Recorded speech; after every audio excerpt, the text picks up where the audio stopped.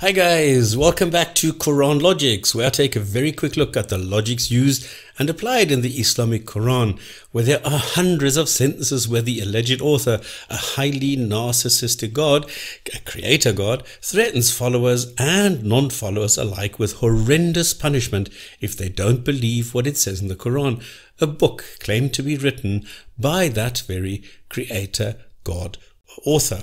In fact, according to the Quran in 55:33, we read, according to Sahih International, a company of jinn and mankind, if you are able to pass beyond the regions of heavens and the earth, then pass. You will not pass except by authority from Allah. So if you can cross the limits of earth, then go ahead, but not without God's permission.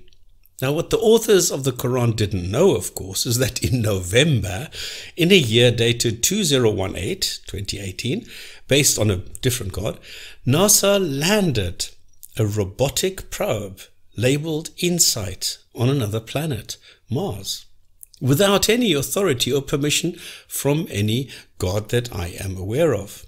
But many human beings have left Earth, even landed on the moon, and thousands are flying through the air at any given moment. So the claim made in the Quran is a false claim, a mistake in the Quran. Now we have to remember that according to the Quran, Earth is flat with invisible pillars holding up a solid firmament without any cracks. So penetrating these heavenly layers would of course be deemed impossible for the authors of the Quran over 1,000 years ago. In fact, this also refers to the creatures called the Jinn, and I would imagine that this plants us solidly beyond reality and rational observation, a fairy tale.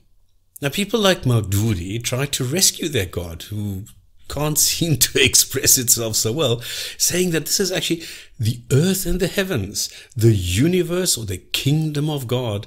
The verse means to impress this. It is not in your power to escape Allah's grasp. Okay, so if Maududi can write this so eloquently, why couldn't his God?